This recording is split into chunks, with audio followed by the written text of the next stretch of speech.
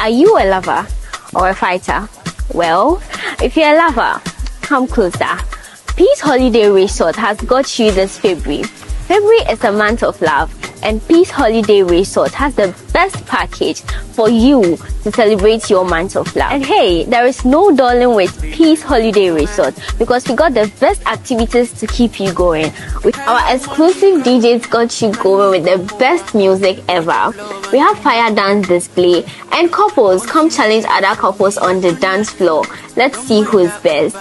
Come, let's crack you up with the best comedy show, and also request a song for that lovely person. Enjoy an amazing boat cruise party, fireworks, and many more.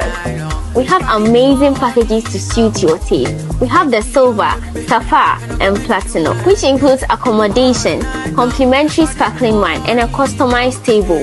Lunch buffet with continental and local dishes, and many more. Don't dull, come, let's have fun.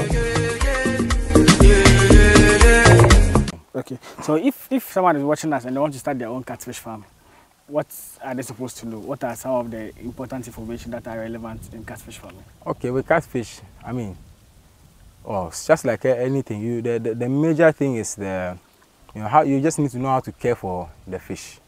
You know, you have to understand, basically, you know, there's certain, it's aquaculture, right? So it's not like, you know, crop or livestock. It's animals fish that have to mainly survive in water. You have to understand, I mean, the times to, basically general management, when to change their water, how to identify any sicknesses, how to treat these sicknesses, how to, I mean, the feed as well. You know, what size of fish should they be eating per their age? What ingredient is in the feed itself? Is it more at a certain age they need more protein than carbohydrate? At a certain age to when they are built, more carbohydrates. You know, so you have to basically top two things. I say number one, understand the management aspect. Yeah. You know, then number two, understand how to sell the business.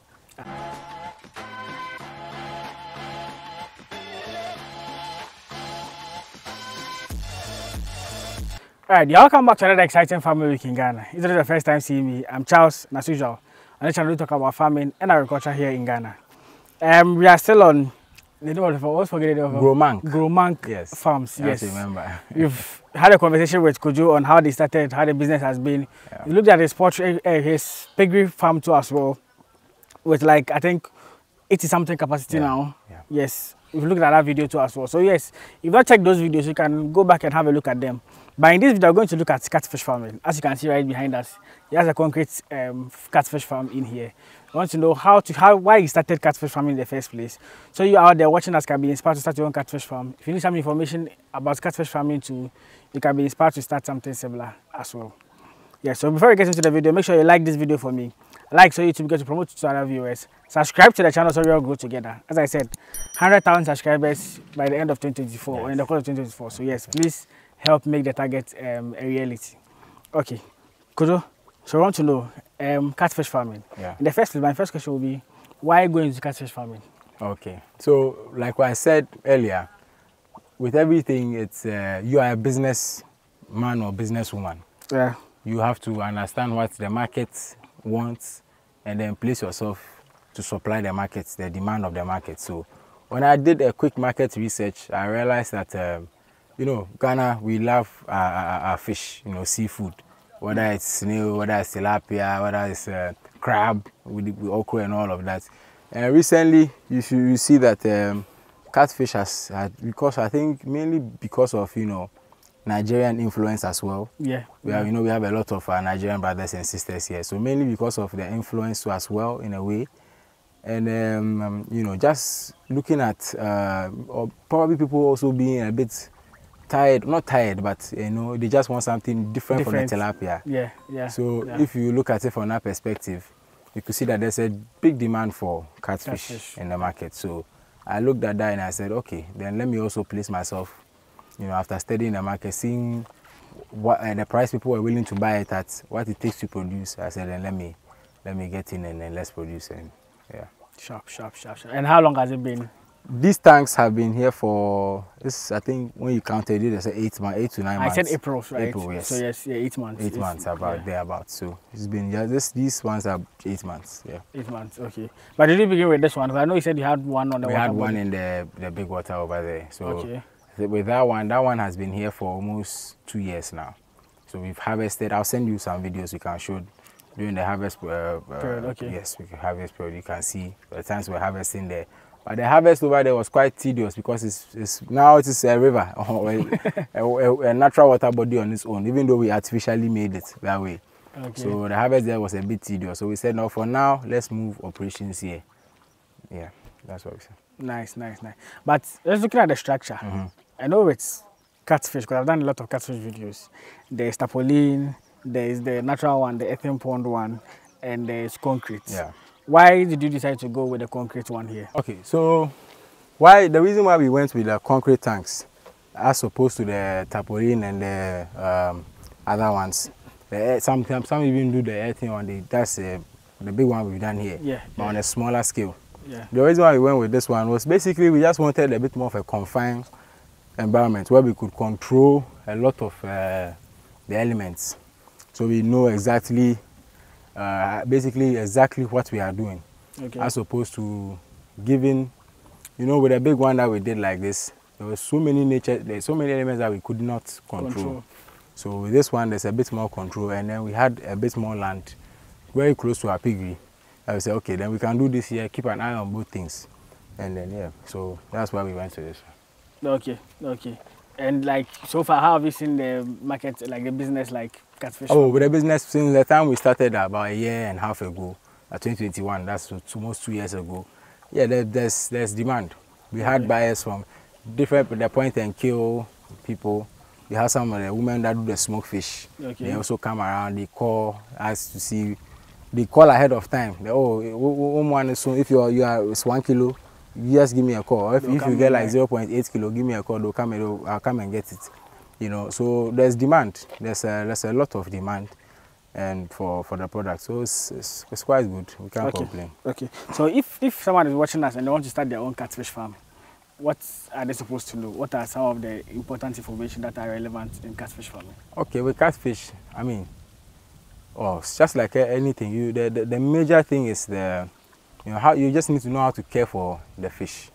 You have to understand basically, there's a certain it's aquaculture, right? So it's not like crop or livestock.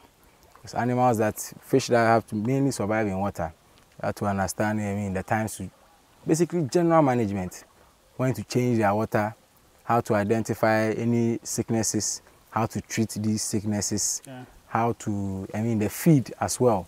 What size of fish should they be eating per their age?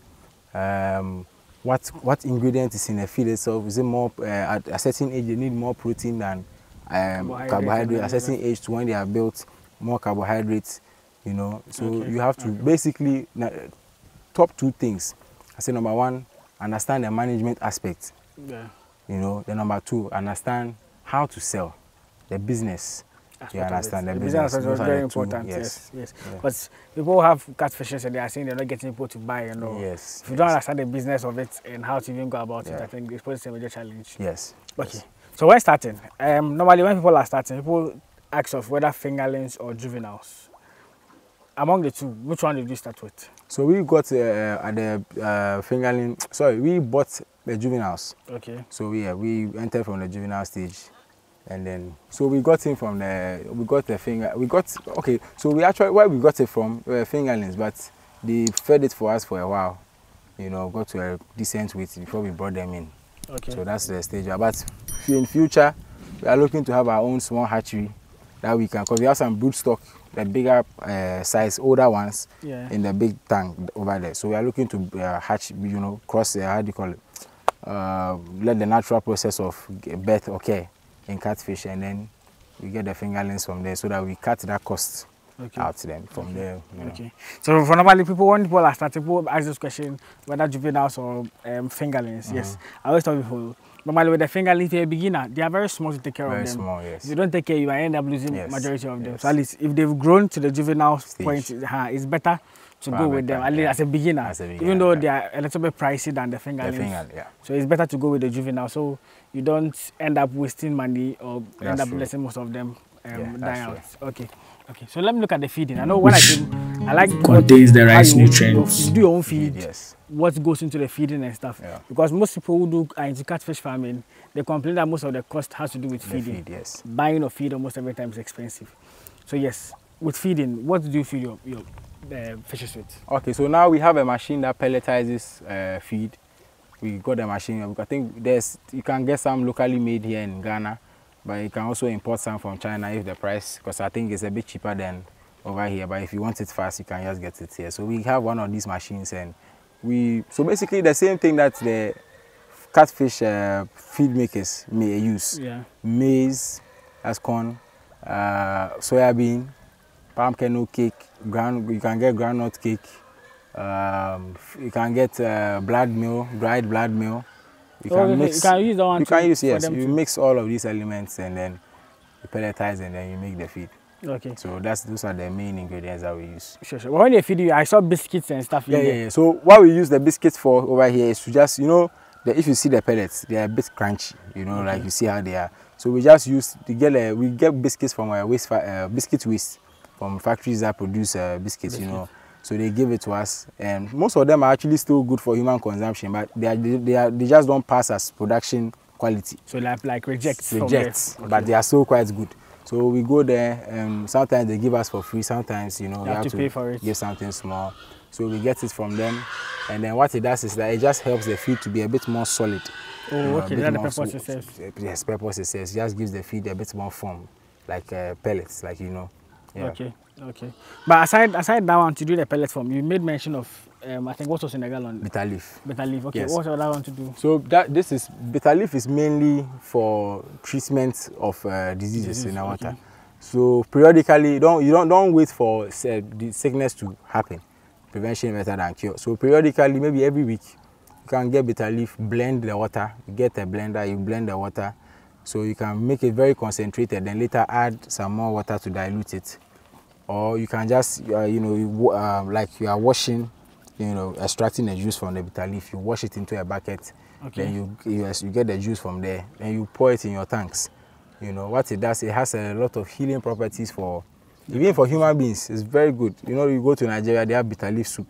Oh, okay. They make it spicy nicely. It's such a good plant. Nice. Almost all livestock, even human beings, we have to start incorporating these things because nature is very healing. It's just that we don't have the knowledge of these things because of now looking at Western medicine. Everything is a pill, everything is a black tonic, all these things. So we have shied away from the actual source that was healing. Ask yourself how our forefathers treating sicknesses before the white man came with modern medicine. Yeah. We also were using our techniques, and we survived all the way to now. We still have civilization.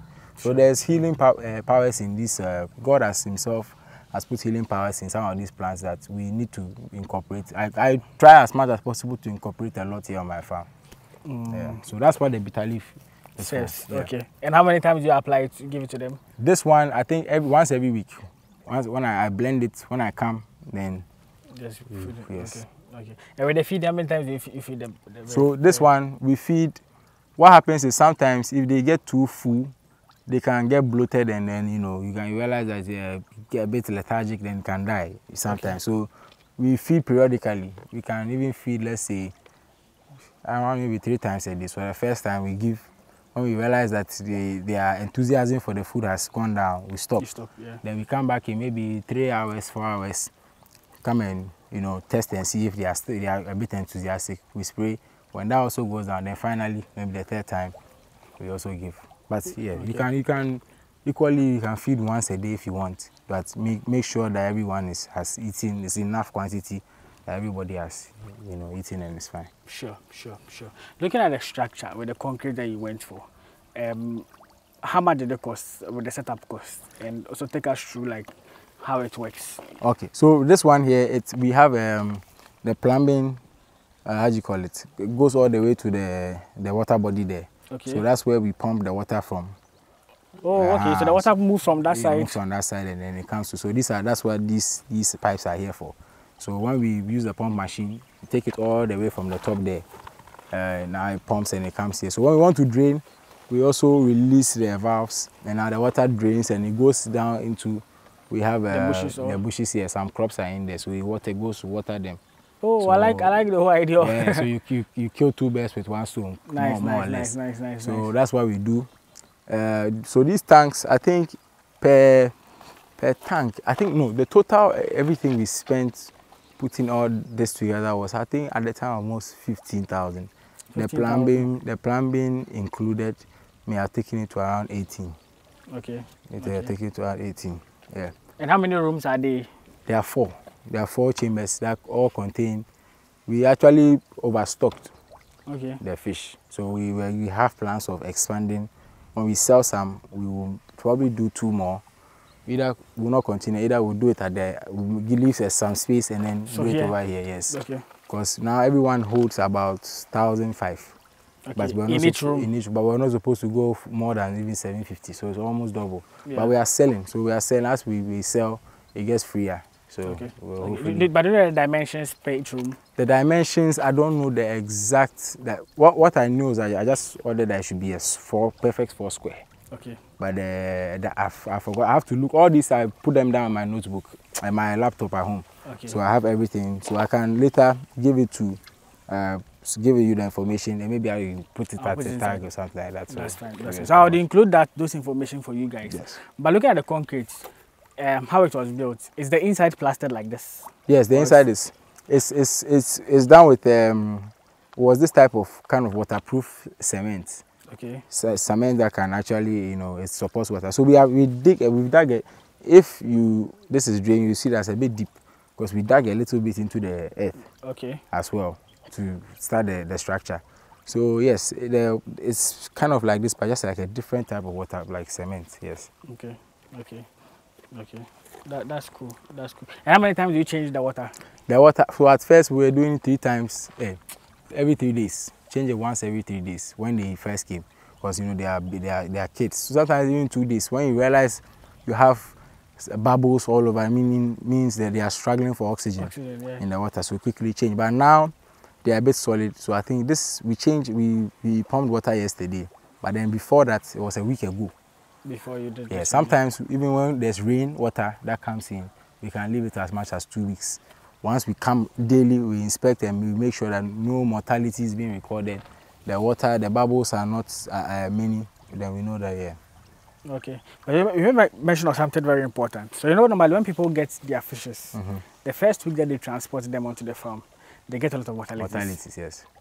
How did you deal with that? We also had some mortality. When we brought these ones in, we had about 400 die on the way. Yeah, when we got here, the next morning we were just counting them. So we called where we got the stuff from, and he was willing enough to give us even ×2. That's how come we have so many overstock. Okay. Yeah. So with that one, it's a major challenge. You can do the right things, but then at the end of the day, still you get mortality. I don't know. I think what is best is if you are probably hatching it close to where you are going to cultivate them. Yeah. So if let's say the hatchery was just like maybe right here, we just transfer. Yeah. It doesn't stress them too much. I like that point. Yes, it doesn't stress them too much. But if it's like long distances, even human beings have car sickness. Sometimes we realize, when I sit in someone's front seat and we are driving, I get nauseous. I used to have that a lot. So it's almost the same thing that's replicated with these ones as well. So I think the best is not stressing them, hatching somewhere, getting them for a close hatchery. Yeah. Not a long drive like that. True. So what my videos I've done for some time now to some of the things I've also learned is they have this pill. It's like red and yellow that they use. So when they bring them first, they mix it with the water and give it to them. Another thing too is you have to change water regularly. Like every day, make sure you're changing the water for them. Yes. And if they are transporting them to those transporting the fishes, they have to feed the fishes well before they transport them. And when they come, to make sure you feed them for them to eat before you can transfer them into the water. So some of these things are some of the measures you can use to at least reduce like the mortalities you have on the farm. Yeah. Else you bring them nowadays, almost every time you have some mortality, it comes to the fishes. Mortality it's normal. That's why even if you are buying them, they add some numbers to it so at least for you to at least compensate. So even sometimes if you are also selling, you can also just like give yes, if the person buys let's say 100 kilo, so yes, more 10 kilo. Because maybe on the way, definitely might something can happen. Yeah. I like that. I like the way you also produce your own feed because I know feed is expensive. That's for feed cost. It's expensive because you doing piggery, animal farming. Most of the cost has to do with feed. So imagine you're not doing your own feed with piggery. You can't survive. With catfish and even tilapia. You can't survive. It's crazy. Okay. So for those watching us who don't know the life cycle of catfish, at what time point do they mature, and how is it sold? So it really depends on your feeding, because you can have some fish that maybe even after a year it's not there yet, but you can have some that within 4 to 5, 6 months, within that time range, it's a kilo. And usually people like to, the point and kill guys, they like to buy 1 kilo and above. Yeah. So what can happen is sometimes cannibalism. They feed off each other. And you realize that you stock maybe 1,000 catfish, then you come back to go and hatch. You realize that you have big sizes, but then they are only like 400. Yeah, they've reduced in number drastically. So with that one day, it takes a short time. Maybe you can even get them ready in 4 months because they've eaten each other. So with that one, they get bigger fast. So it's that thing you can also use as a tactic. You understand? Yes. Yeah. Even though it is quite upsetting if you don't know, but intentionally you can use that as a tactic to get your fish faster. But then usually you want to keep your numbers and then increase all of them in weight so you get more money. Yeah. So with that one, it takes anywhere from, honestly, if you are taking your time feeding them well, anywhere from 5 months going. 6 months, 7 months. You should be able to hit a kilo. Depending on the quantity. Here, 8,000 or so fishes that we have. So we just have this first tank and the last tank have the biggest ones. Some of the ones in the middle are quite small. Even though they all came at the same time. But because you know, some are feeding, so some will eat before others. I mean, survival. Sure. You understand? Yeah. You brought another important point. So when you're stocking them, just that you stock them all in one pond area, and later you did what you call sorting, or how did you go about it? No, so what we did was we divided. Immediately we brought it, we put all differently, or everyone in different, so that they all grow together at the same time. Okay. So that it's not now that this one, we transfer this one into another pen. They don't in a weird way, when even one dies, he's here, he or she is here and he dies here, the others around will not eat it. But if you lift it and put it in another tank, immediately you realize that they will use it as food. So in a weird way, they kind of know each other. Okay. You understand what I'm saying? Okay. So they know if one has, one is smaller than them and has just been introduced to the tank, they will know. True. Then they will make. I because there is something that normally call sorting when sorting, to, yes. Like, the fishes. Because some of them, even though we are human beings, we can all eat the same food, but yes, some will get bigger. So sorting. Sort people they try to separate them to sort. So sorting, when you realize that maybe after a while, it's feeding for a good 2 months to 3 months, you realize that look, you have some bigger than the other. So what you do is then pick all the big ones, put them in one tank. Then from there, you increase their feed so you get to market with faster. Exactly. Then you can also focus on the smaller ones, make sure that they are also big. So that's why I think we sorted twice or 3 times. Okay. So we sorted all the big ones here, and then the last one, and the middle ones are all smaller fish. Yes, but they are also getting bigger now. So. Okay. And these are some of the means too. You can also try to reduce the cannibalism too, because sometimes the bigger ones will be feeding on the smaller ones. Then, and I even know I've heard of instances where the bigger ones have some will be fighting each other. They'll be like eating on some of them. It's crazy. It's survival, though. It's the catfish there. they are. Some people call them mad fish. Yeah. So but they produce quite good meat. So. True. So, do you specify a particular breed of fish to buy, especially with the fingerlings? With the fingerlings, I have not. Well, since it's the first time we were stocking, over here. I wasn't really picky about I just knew I was getting it from a trusted hatchery because they gave us the ones for the big tank, the big dam. Okay. So I just knew that it was a good, you know, the price was good. So I was not too picky about the breed. So okay, I think mostly in Ghana we all have one particular breed. Mostly the Clarias they sell. Yes. Clarias they sell. And one thing too is when it comes to the fishes, there are some that you buy from like the pigs, as we're explaining. There are some places you go and buy fishes where even if they get also juvenile, they don't grow. No. Yes, it happens. They don't grow. So you can buy them and bring them in your farm and you feed them. It's not your fault. They're not going anywhere. Yes. And there are some places you buy your fishes to. Within like first 2-3 months, you feed them. You see that they are like at least growing. Yes. They are gaining like bigger sizes and stuff. So yeah. Sometimes you can do everything right, but your fish are not growing. Just nature is just like that. So with that one, I say you haven't lost. That's how to. You can get this even they are small. They are not growing. Hatch them, harvest them. I mean, put them in the sun like this. Let them die. You know, put some salt around them. Let them die. It quickens their, you know, the mortality when you put salt. Yeah. So when they die, you just lay them out in the sun. Okay. Let it dry a little bit. Then what you can do is you take it to some feed mills. Let them put it in, make it powder. Okay. So you can get fish meal. For mom. Like that's for feed. Sure. So with that one, if you get the fish meal, you can sell to farmers who want to, because fish meal is good protein. I like that point. So, yeah. So nothing is ever waste. True. Nothing is ever waste. That's a good point. If you have a pond and most of them are dying, then just throw them away. No, don't throw them. So that's why we incorporate with them. If one dies over here, mortality, we've not wasted. What we do, we directly feed the pigs. I like that. So in the end, you don't lose. Make sure that everything is well utilized. Yes. And I like how your mechanism works. From the dam here, channel it onto the crops. The crops, everything is like connected. Yeah. And I know with time, as time goes on, as the farm grows and expands to, like there'll be more things that will be linked together. God is willing for us, yes. Sharp. I like that. So let's look at the marketing aspects. Yes. As a marketing student, please, there are people who are there and I say, I'm not getting market for my fishes. I'm not getting market for my fishes. If there's any advice you give them on how to go about it, what would that be? As for marketing, I think usually people stop.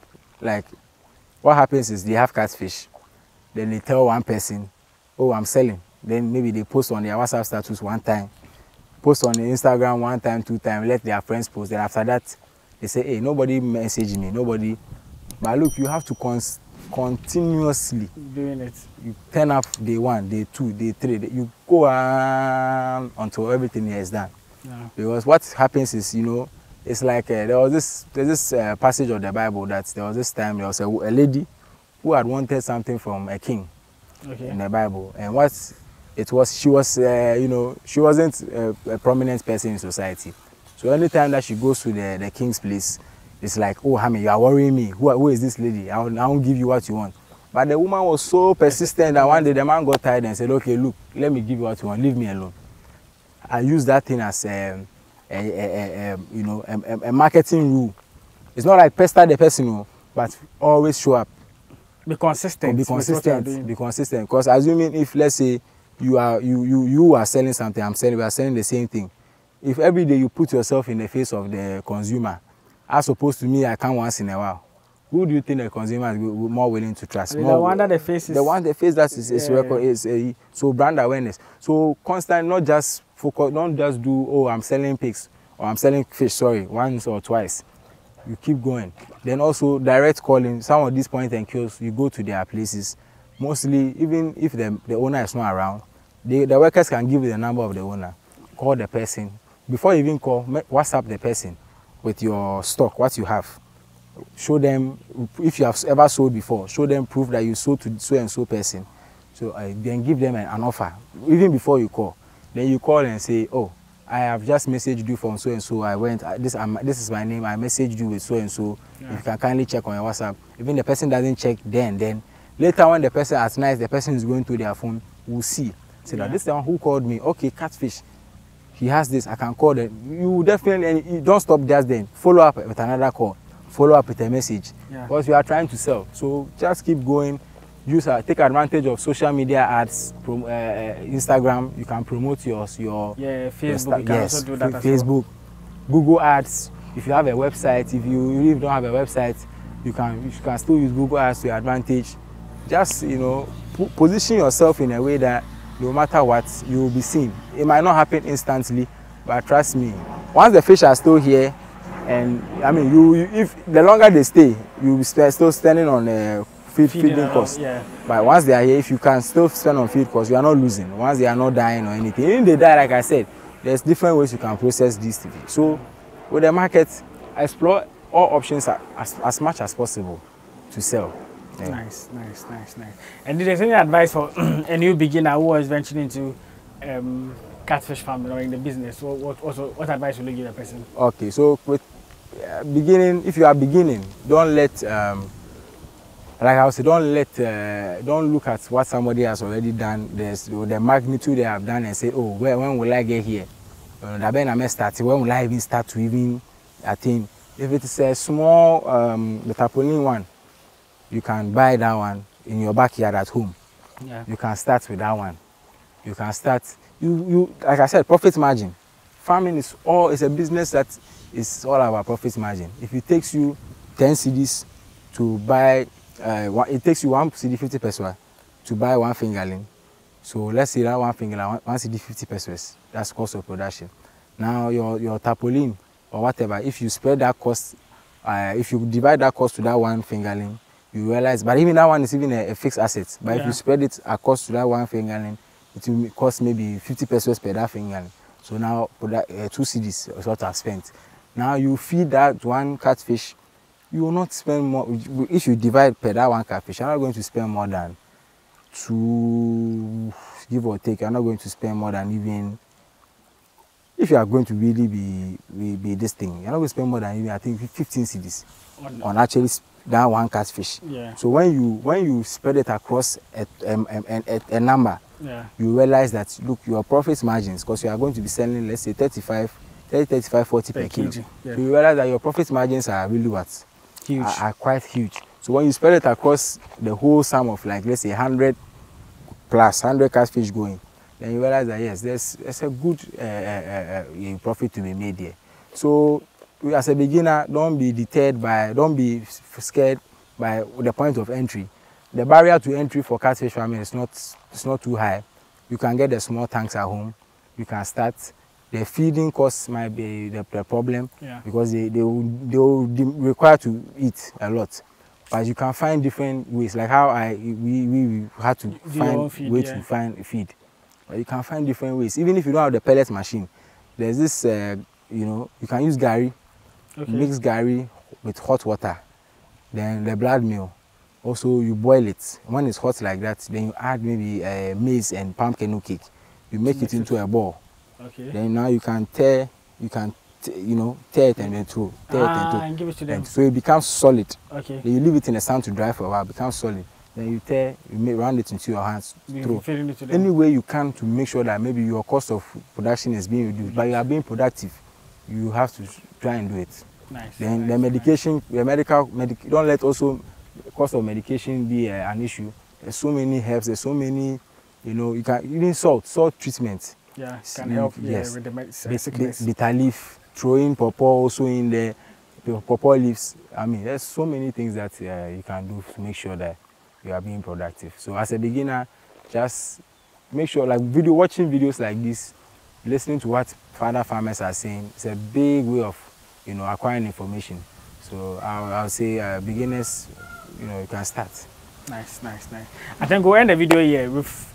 If you need more information, more about it, I've done several videos on catfish farming. I even have a playlist of videos on catfish farming, so we can also check those videos out.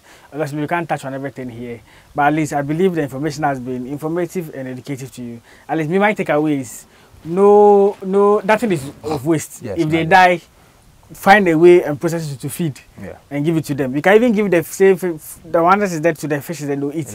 They can even serve as feed for them. So that's my takeaway. Let me know what your takeaway is from this video in the comment section. So yes, we'll end the video here. If there's any last words you want people to know, you can just... I want everyone to go out there, subscribe to my man's channel here. Very informative content. Nice. We need to support so that he keeps on for us, and I think that's my party message as well. Sure. And also my number 02. Yeah. You can reach me on TikTok, Growmank Pigs. On Instagram, it's Growmank Foods. Our website is www.growmankfoods.com. Nice. You can reach me on WhatsApp or by call on 020-363-8358 or 054-332-8702. Any inquiries you have, whether be it you want any advice, whether you want to purchase anything, I am willing to respond to all of it. So kindly don't hesitate to reach out to me. Okay. So I think this will end the video here. As I said, subscribe to the channel so we all go together. This year I want to 100,000 subscribers here on the platform, so please let it be a reality. Like the video and share. There are people out there want to venture into farming. They don't know what to do. Some of this information out there can inspire them to start. They can learn from it. Even current farmers too can also get some information in here that can be beneficial to them on their farm and help solve some of the problems that they've been facing for quite a number of time. Okay. Yeah, so that's what this video is going to be on, and that's what we are going to end the video with. So yes, like, comment, share, and subscribe, and I'll see you guys in the next one. Peace out.